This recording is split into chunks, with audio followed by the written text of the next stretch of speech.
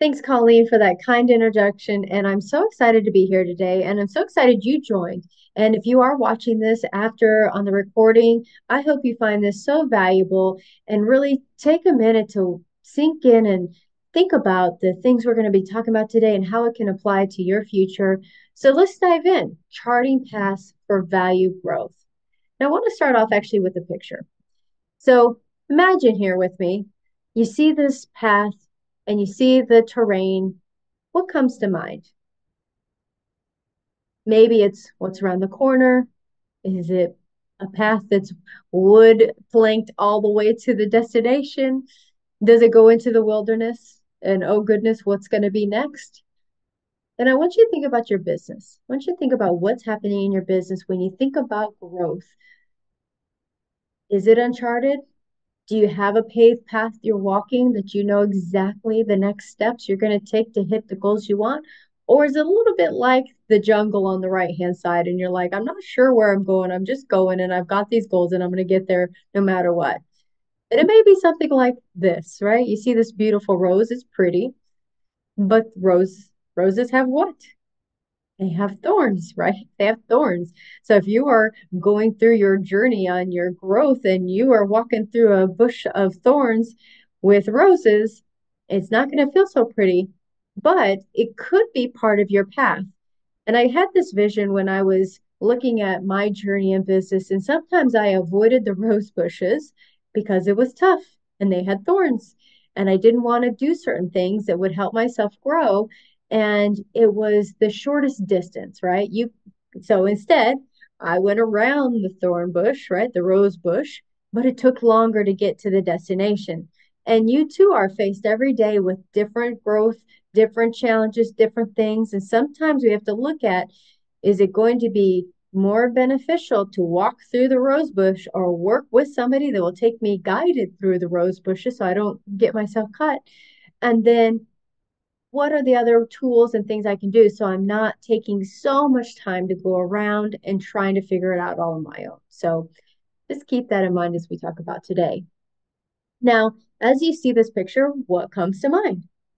You see some coins stacked, you see a tree with money and holding it. It could be like organized money, right? And money tree grows money. But I want you to think about this as what if the left side was very consistent, right? Everything's in order, scaling. And what if the right was growing? I'm making money, but there's a whole bunch of other things happening, right? So what's the difference? Is there a difference? What is scale and what is growing? So if I look at these two and they're used interchangeably, which gets kind of confusing. So what if I looked at them individually? So I want to read through these, and I don't like reading definitions on a presentation, but I do feel it's very important that we really sink in this. And if I am not going to read this, you're going to listen to me talking, try to read it, and it's not going to make sense. So scaling typically involves increasing revenue and profitability without proportional increase in resources or costs. This would mean that your scaling involves replicating a successful business model or leveraging technology to achieve exponential growth, right? What companies do this? They've got the ability to increase revenue and profitability without proportional increase in resources or costs, meaning you may have to increase what your ad spend is or what you're doing to grow, but your profits and your revenue are increasing at the same amount. So that means I can exponentially grow knowing all my expenses, they will be and what my outcome will be. And this is by using a successful business model and a few other tools to help you scale smarter. Now, growing involves incremental, right? Changes or expansion, development across various aspects of the business. That includes revenue, market share, product lines, geographical reach, a broad range of strategies, including diversification, market penetration, product innovation, and strategic partnerships. So many things go into growing. And if you think about how these work together, if I were to grow my business up to a point that I was systematized and I was able to turn on and off my marketing, then I might be ready for scaling. So I may grow up to scale and I may just stay in the growth stage for a number of years, depending on my business, depending on what I'm doing, depending on the changes that are happening. But who wins out on scaling? What companies are really good at this? And you might have said it, the franchises, right? There's a bunch out there. You're probably thinking of a handful in your head right now that you may even go to and use. And they've used this idea of scaling once they had a proven model that worked. I.e., what do you see in this picture? More often than not, an assembly line represents a proven system, right? This is going to run day and night, however long it's going to run, it's going to be the same. People can change out, it's going to run the same. So thinking about this, how can I have my business get to a point where it can be scaled smarter? And you might be thinking of a few things, and I want you to think about it before I give you my examples. How do companies scale smarter? I gave you a few in the slides before, but if you think about this, what are the things that they're doing that can really help? And what things are, like, let's say franchises doing that are scalable and that I could sometimes implement into my business depending on where I'm at in my growth stages. So scaling smarter or in my business stages, let me rephrase that because growth and scale is different. So where am I in my business stage? So scaling smarter, proven business model. You got a proven business model, you could be ready to hit that scale button and go. Clean and consistent books. More often than not, books are not as clean as they should be, and this could lead to a mess as you grow. So you might be able to keep your books at a certain level with your bookkeeper, and if you're not using a bookkeeper by yourself, but once you start to scale and once that time gets taken, who's going to help keep you consistent and clean? And also so you can actually see what revenue is coming in, what expenses are related to the revenue, and what's my actual profit. So you can even run projections and you can run different things that is not more like a guess, it's really pinpointed because you really know what's happening. Also, repeatable marketing.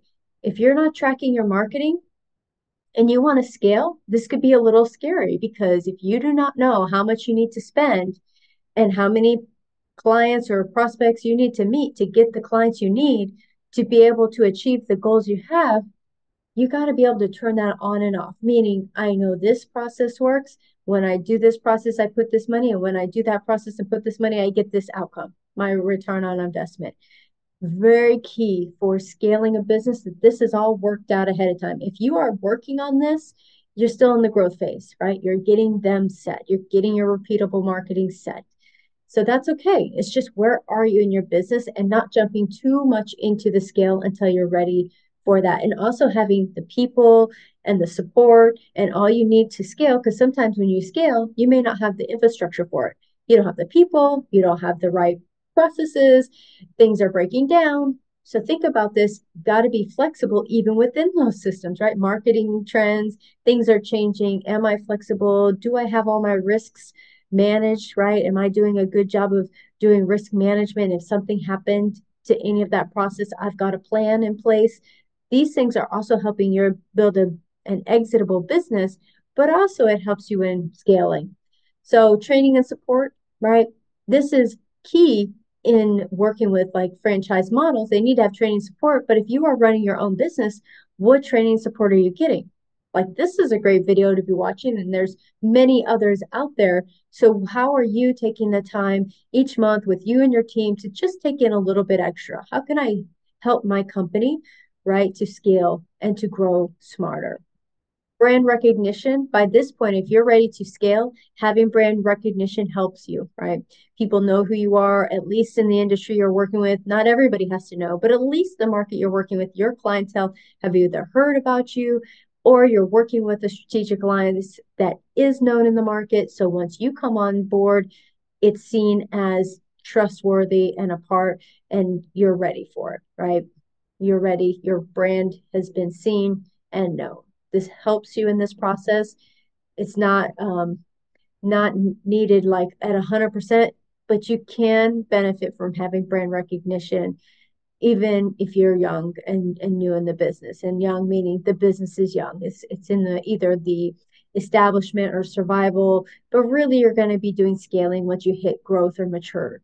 And you've already outlined all these steps. Okay, so what do you see here?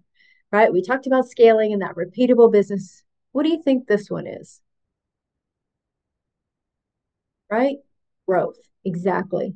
It's about growing. And what does it take to grow? Right? In this picture, it takes care, it takes time, it takes nutrients.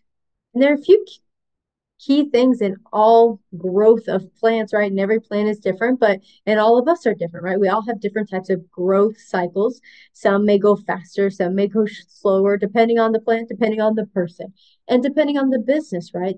Everybody has their own pace that they're taking at, but there's some things that are just essential that in everything you need, they can be replicated. Meaning, in a plant, you need light, you need water, you need air. Those are things for this plant to grow. If you don't have it, then what are you going to do? The things that are different are climate, nutrients, soil, like, well, the amount of water, all different components of that. But it's all important to get to here. So when you think about your business and where you are and what does it take to get from this, starting point all the way up to, hey, I'm mature, established, been around, done this before, and what am I doing right now? Am I growing my business or scaling? So this is all about getting from this first image on the right to that growth, and you got to grow. Right. At that point, you can start to scale once you've grown. You could be a little smaller, right? You could be, not all the way to the pinnacle mature stage before you start scaling. But some of those things are really important before you do start to scale. So, if we think about this, how do I grow smarter? How and what can I do to grow smarter? Well, I could just expand my customer base, right? I'm working with a specific type of customer. Maybe I work with my customer on different product lines or services because that's just a natural fit. Or maybe I geographically grow. You could take this a few different ways. You would have to define it for yourself. How could you expand your current customer base? Maybe it is adding a new product or service. Maybe you've got one service, and if they continued with you, they would go to the next service. Or maybe if they didn't want to go to that next service, you've got one that's below that one. So you don't lose them as a client. They just may pay less or meet you less often. So having this kind of structure, you think about consulting like, okay, you went through my course, now you're going to do coaching. And if you don't do coaching, you're going to go to my community. Just a simple way of looking at how we could use this to grow smarter. So I still am making money, but I'm not losing my client. And then once they're ready, then we can move to the next step. Entering new markets, also another great thing. And I would say this one piggybacks off your strategic alliances, right? If you're going to enter a new market, great. Who do you know that's in the market that you can lean on for support, for training, for guidance, for expertise? So you can open that up and not go slowly, and don't stop anything that's working while you're opening a new market.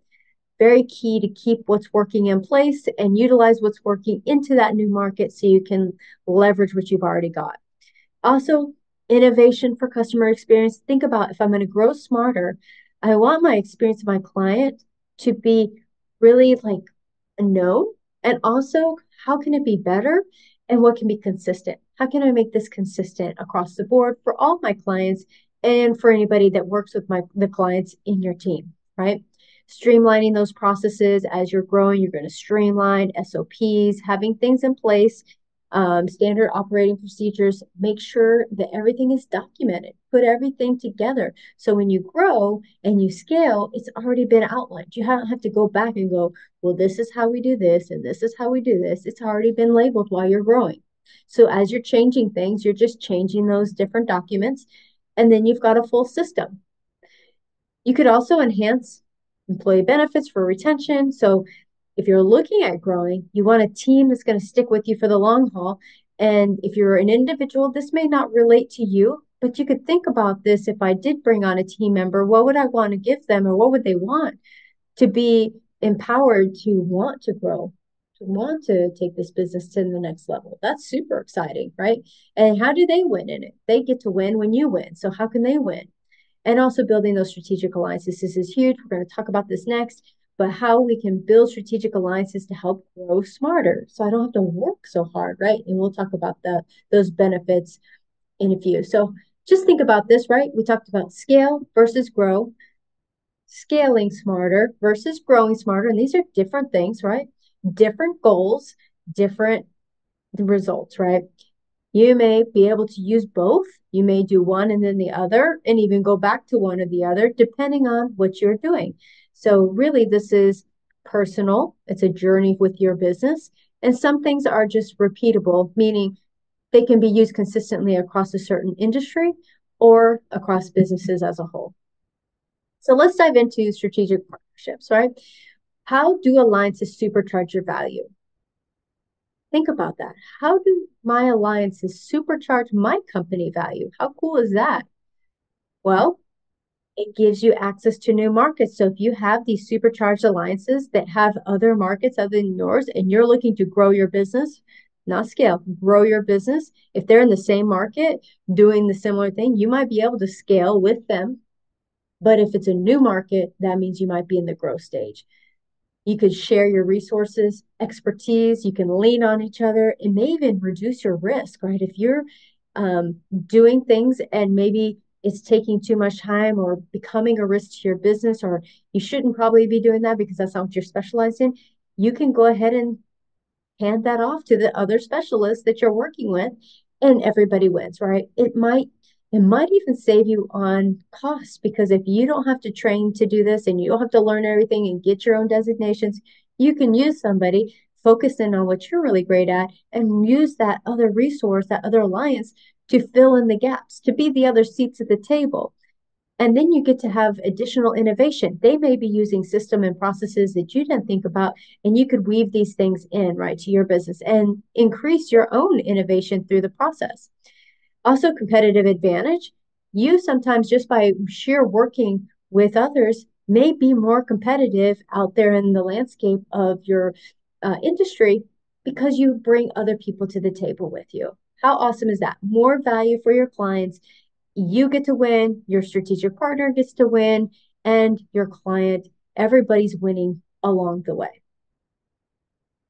So building supercharged alliances, not too complicated, but there's a lot of key things that if you don't do this and keep in connection and communication, they fall apart pretty quick, right? Everybody's running their business. Everybody has a lot on their table that they're doing. So when you really want to work with somebody and you know it's a win-win on both sides, define some goals and objectives you guys want to do together. See if you can actually work on these things and hit those goals together. Maybe it's a number of clients that you want to work together, or maybe it's a amount of revenue you guys want to work on together.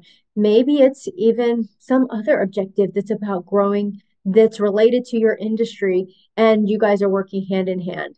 You could also leverage each other's skills, right? If you understand and really know what they're doing, not just surface level, but really understand how they work together and at what point is it good to pull a client through that process to your alliance.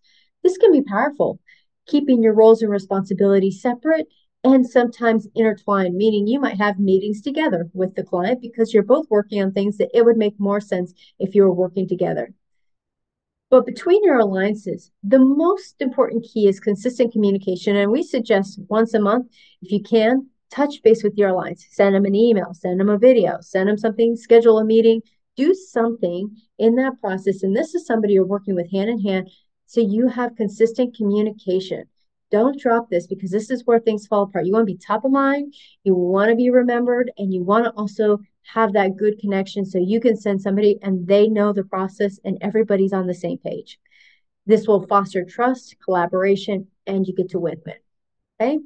So the question here is, who are your supercharged alliances? Who in your network right now are you working with and utilizing this, putting this into play? And if you are, congrats.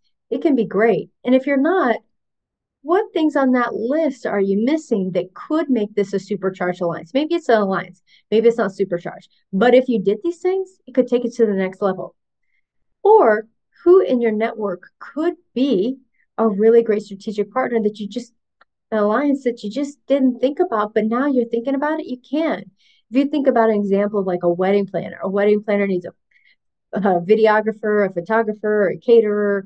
They need a church. They need all these things, right? And then those all need you, right? So if you're thinking about this, they all need that wedding planner.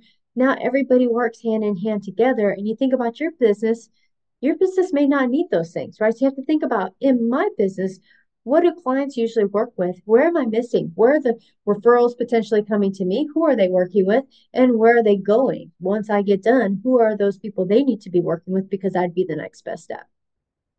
So hopefully that helps. And as you think about this process and you think about your strategic lines, your clients, your prospects, I wanted to share this picture because it's so powerful. Because if you're doing all that, but you are in the sea of yellow butterflies, you may get overlooked. So, how are you standing out in the crowd? How are you coming out? If you've got financial advisors and there's a room of 30 and there's five people, who are they going to pick? What's going to make them pick you over somebody else, right? Customer service? Well, everybody probably says I have good customer service. So, what other things are you bringing to the table that makes it more specialized to you and what you bring? And even thinking about like, what do you wish everybody knew about your business? Is so interesting. When I talk to people and I hear, when you say, what do you do? And they share what they do. And then you say, what do you wish people knew about your business? Sometimes it's completely different. Like, why didn't you tell me that? What do you wish everybody knew is actually what is beautiful about your business. So just think about that when you share. I know like one of the scariest thing, the questions is, what do you do when you go networking? I was so afraid of answering that question. And even now, sometimes people will default, and I've defaulted to it, right? Oh, I'm a planner, I'm a financial advisor, or I'm a tax CPA, and it just stops there, right? That didn't give me any uniqueness. That was a bunch of yellow butterflies. They're beautiful. They have great things they're doing, but the one that sticks out is going to really do a few things differently. So, what are those ways? Do you know a few ways? How are you standing out of the crowd? What have you put into place? And if you haven't put anything into place, how can you, right? What can I do? Well, maybe you can take some of my suggestions here, and that would be make it personal. So, how am I making this personal? What can I do to make it personal? And if I'm not making it personal, how can I make it personal for that individual? I'll lead with value. There are 6 value drivers. We talked about this in the first session, and we talked about this in the second session. What are those value drivers, right? Well, I've got organizational, strategic, employee, customer, financial, ESG, which is environmental, social, and governance. So leading with value, think about what is valuable to the client. Those 6 value drivers are just for you to remember. I want to keep this intertwined through. This session's all about growing the value of your business. We have to remember what are the value drivers, and everything we're talking about today falls into one of those 6 categories. But when I'm speaking to somebody and I lead with value versus what do I want, right? What's in it for them? WIFN. What's in it for me? What WIFM? What's in it for me? What's in it for them? Right? If I think about this in that way, then it starts to change the delivery, right? Instead of me just sharing for 20 minutes about what I do, maybe I'm asking questions. What are they doing? What are they experiencing?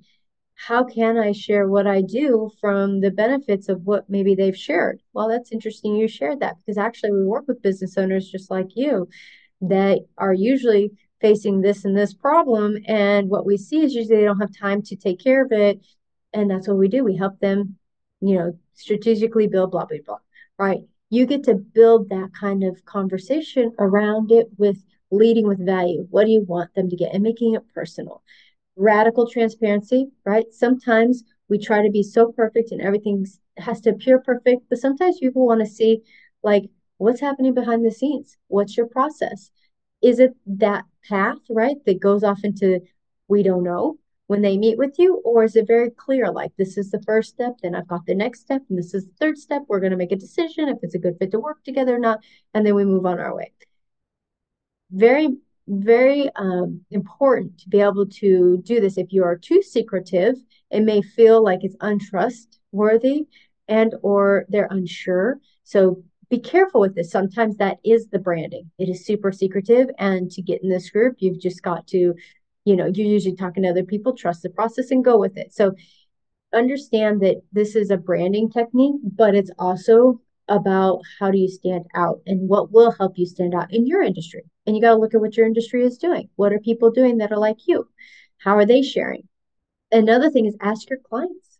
Ask them what they want. What do they want? What are they doing about it? What would help with whatever they, their experience with you? How can you be better? If you're asking them how you could be better and how you could stand out of the crowd, they may share with you. And that'd be really awesome, right? That'd be really an incredible way. And sometimes we just don't ask how we can stand out from everybody else. What are they looking for that's unique that they haven't seen anybody else do? And they tell you that, and then you implement it, probably open the door to a lot more stuff. Relentless execution. This comes from the EPI network, that Exit Planning Institute. Wow, if you're doing relentless execution, you're going to stand out of the crowd. And keeping in communication with throughout the process with your clients, prospects, everything along the way, lots of communication. They feel like they are being touched multiple times. This is really important and valuable, especially if you have a timetable and it's you've got gaps of time that you're touching in between the gaps. Also streamlining the process, incorporate tech where you can. It's 2024, right? We're in the 2020s. Let's get some tech into your process if it's a benefit. And if you can, how can you stand out of the crowd with that tech if it's going to help with your company or with your prospecting or your cycle, or even streamlining that process, right? What automation tools can I use? How can I be that unique one with what I've got? And what could I add? And then organization. Sometimes just being organized helps you stand out, right? Having that, everything tidy and ready to go and put in order. I mean, if you were to give me another title, it'd be a business organizer, because I just love putting businesses and keeping them organized, because it just shows that you've got things in order and you're going to keep your client in order on the things they want to accomplish. And the last one we're going to cover today is this one. What does this say to you? Got people raising their hand?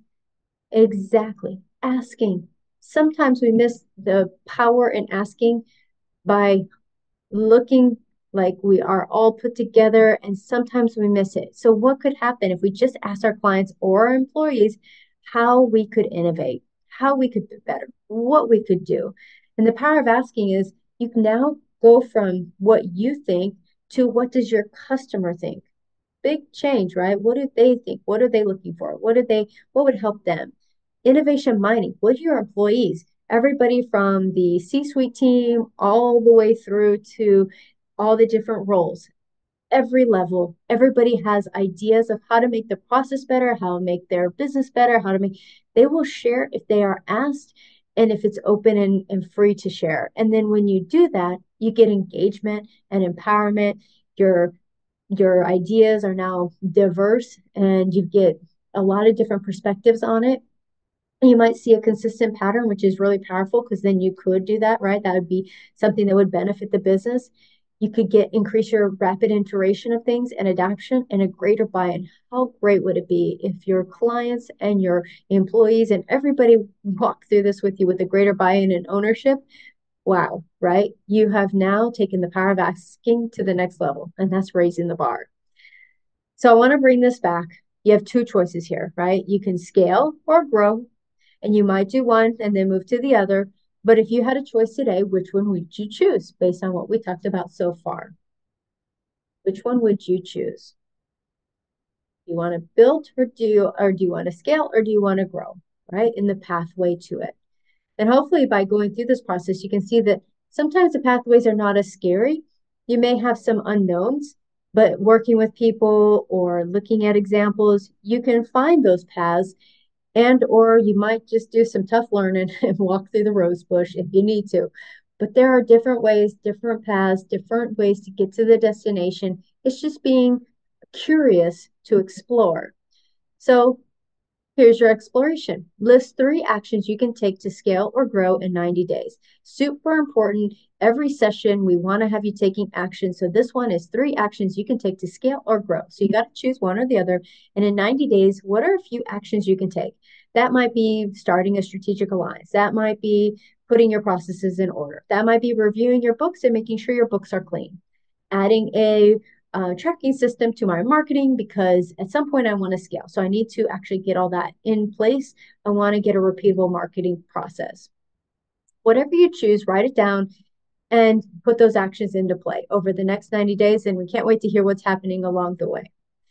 So let's recap. What did we cover today? Scale versus grow, scaling smarter, growing smarter, the benefits and building of supercharged alliances. This is so key. Standing out of the crowd. Yes, be that blue butterfly out there, shine, and power of asking. Don't forget to ask. So, as you think about this session, I want you to think about what value add takeaways are you going to be taking away? Maybe you can pick your favorite hat here in the list, but sometimes we're wearing a lot of them, right? And hopefully that today you can walk away with at least one thing. You're going to put some actions into place, but at least one thing that really got you thinking, yeah, this really could help my business if I did this. And then what are those actions that I could